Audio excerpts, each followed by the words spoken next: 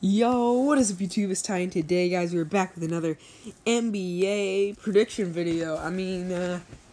So as you guys can see, I have released my NBA playoff predictions a couple months ago, and today we'll be reacting to them now that the Lakers have won the championship.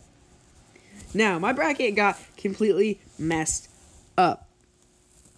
I made a lot of the right decisions, believe it or not. I actually made a lot of the right decisions. But, some stuff happened that made this bracket look really bad. But, without further ado, let's get right into it. Here's a screenshot of my bracket, by the way. So first off, I got both of the 1 versus 8 seeds correct. I got both of those 1 versus 8 seeds correct. Both the 1 seeds came out on top. Now, guys, in the second round, or in the 4 versus 5 seeds, I didn't get the Heat one correct, and now looking back at it, I sound like an idiot. But I thought that TJ Warren was going to play really well. I thought that Victor Oladipo was going to play well. So I thought that the Pacers might win in like 7, but now the Heat ended up winning in 4. I just thought TJ Warren was going to keep putting up GOAT stats, and I thought Jimmy Butler was going to crumble. Obviously, I think the opposite happened.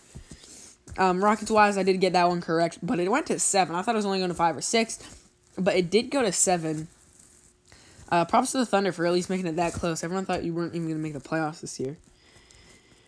I got both of my 3 versus 6 seed predictions correct.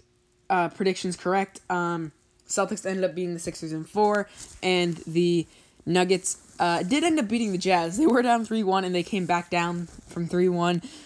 So, for a couple days there, I thought that my bracket was going to be totally messed up, but at least I got that right after they came back down 3-1. 2 versus 7 seed, both got those correct. Both of the 7 seeds ended up, 2 seeds ended up coming up on top.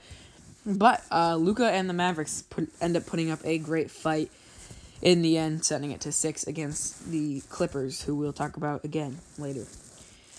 So then my second round matchup in the West, the 1 versus 4 seed were correct. The Lakers ended up winning. I also predicted that.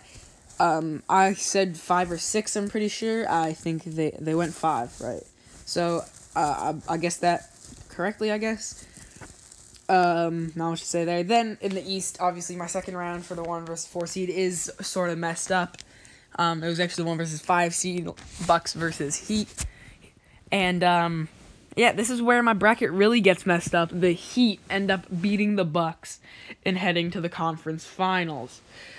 I don't think anyone saw this coming. You would have to be a diehard Heat fan to think this was going to happen. Even then, you might not have thought it was going to happen. But, yeah, I don't think I can really blame myself too hard for not picking the Heat.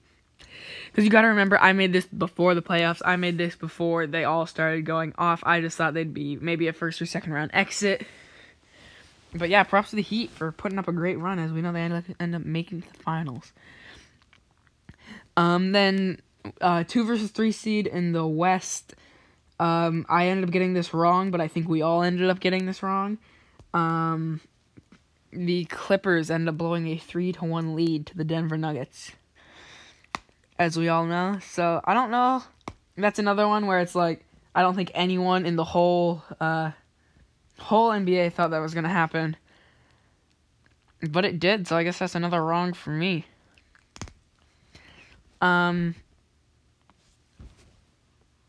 Okay. So then we got Celtics versus the Raptors. I said the Raptors were going to come up on top in 7. It ended up being the Celtics in 7. I am a Celtics fan. I just thought the Raptors were a much better team. Turns out not. We ended up winning in 7, which is awesome. But I did, unfortunately, not get that pick right either. But I got the amount of games right. And when a series comes down to 1 game, and our series even came down to a chase down block, it's I can't blame myself too much for getting that one wrong. It's pretty close. So far, I've gotten quite a few wrong. But at the same time, you can't blame me for too many of them. No one thought the Bucks were going to lose. No one thought the Clippers were going to lose. And I predicted one wrong in a Game 7. Then, my conference finals are, totally messed up. My Eastern Conference finals were Bucks versus Raptors. I said the Bucks were going to come out on top, but of course we know the Bucks didn't even make it here. Neither did the Raptors, so realistically it was Celtics versus Heat. As we all know, the Heat came out on top. Didn't make a prediction for that because I didn't think it was going to happen.